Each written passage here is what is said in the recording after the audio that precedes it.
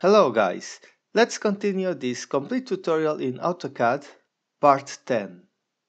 Here I will talk again about blocks, but this time I will focus in adding attributes.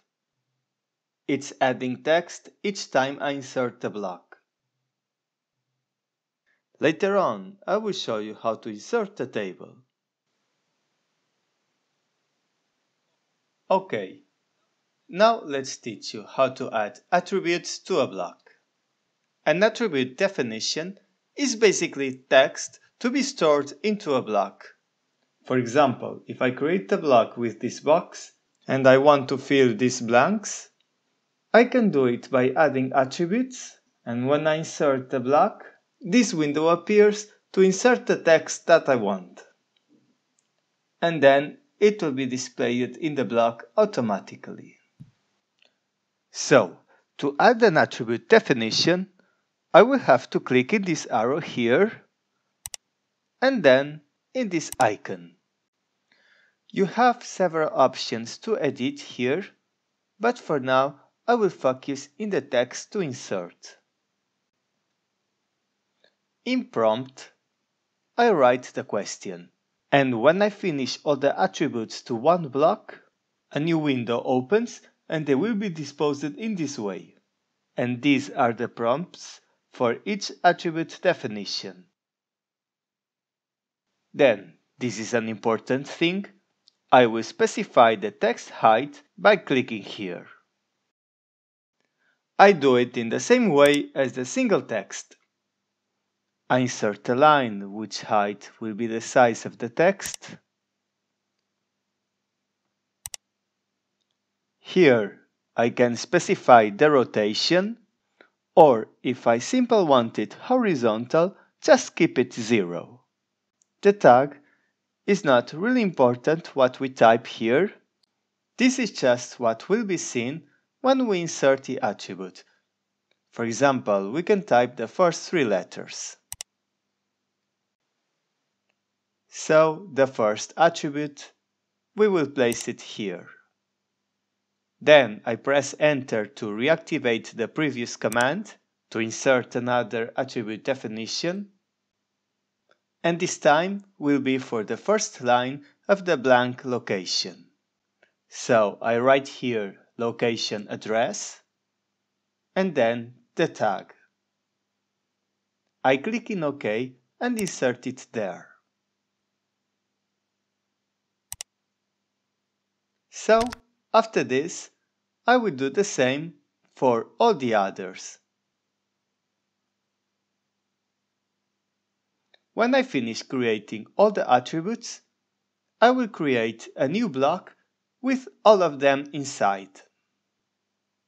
I click in the icon to create a block, or I can type block. I choose a name for it.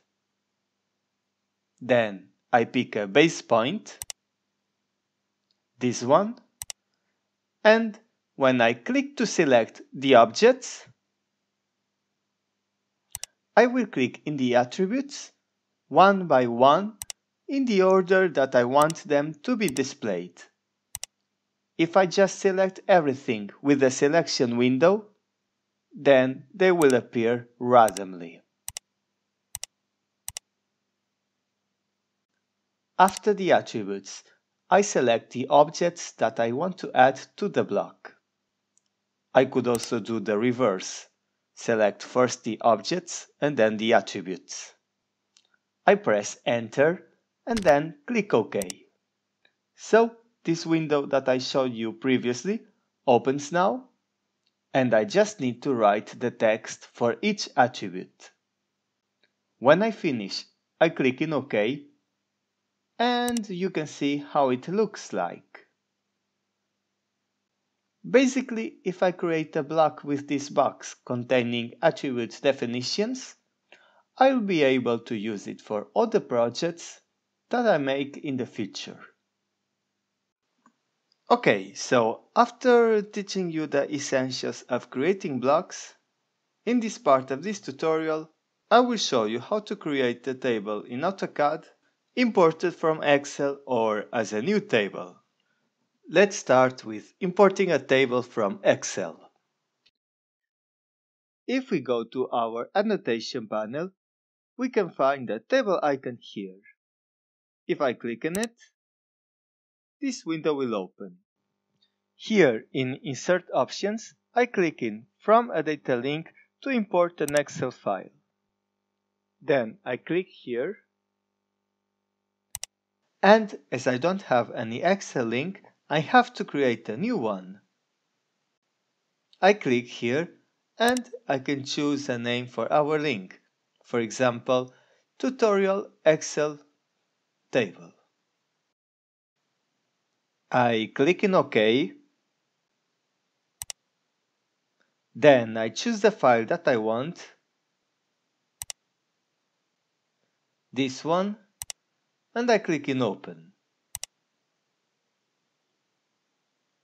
At the same time, if I view my file in Excel, I can see that the table range is from E7 to G12.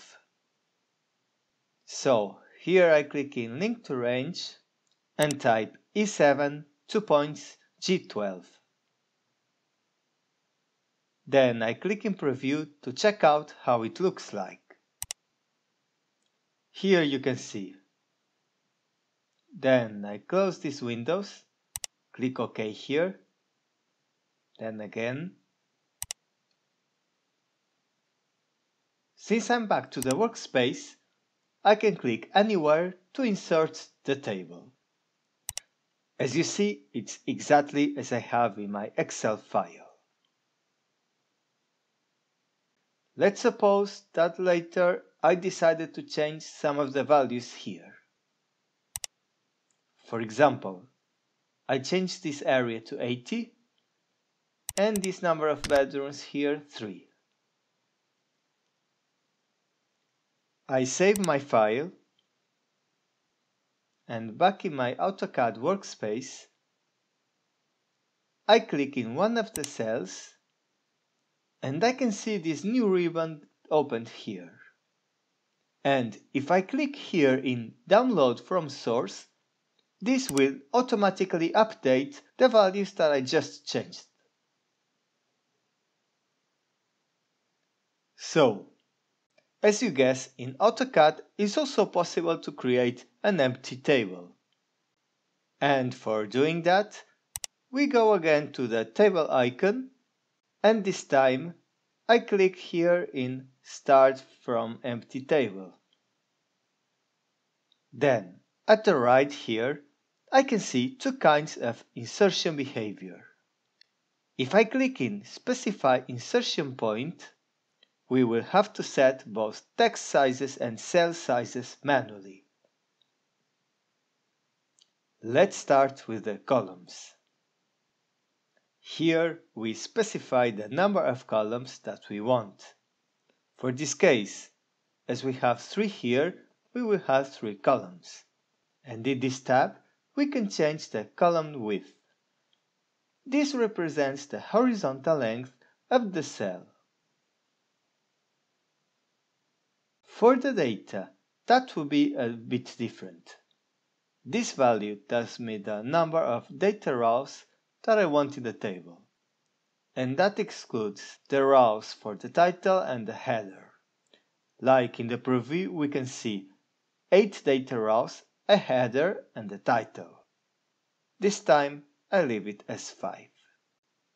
By the way, be aware that the preview here will not look exactly to our table, because it always shows here 8 data rows and 3 columns, at least for the version that I use of AutoCAD 2019.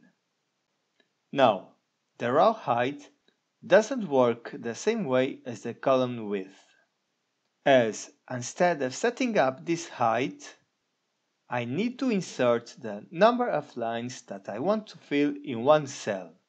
And actually, I will have to change my text style, which I can do in the table style here by clicking in this icon. This is the Table Style Manager. I'm going to click in Modify, and in this window I'll have several options to change. If I go to text here, I can set up a new text height. I'm going to change it to 50, for example. Then, in general, I can change the margins here, and the preview shows how they look like.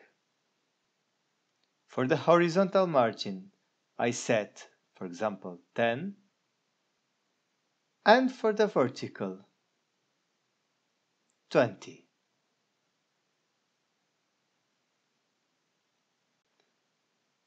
Now, as you notice, I could only change the text size for the data. To the title and the header, I have to change the option here. I click in header and I set the same text height as for the data. I type 50. And right after, I change again the text margins. After, I go to the title, and this time I type for the text height a bit more, 80, and I keep the same margins. When I finish, I can just click in OK. And finally, in raw height, I will specify the number of lines that I want to fit in one cell. As 20 is too much, and I will change it to 3, and you will see how it works. I click OK, I insert my table. Now I'm going to write something in one cell, and as you see, I can fit 3 lines here. So that's all in this part. Thank you very much for watching, and don't forget to subscribe to CAD in Black to watch all the content of tutorials. Also, if you need extra help, I can provide online private lessons for beginners, so just send me an email and I'll give you all the details. Thank you and see you next time.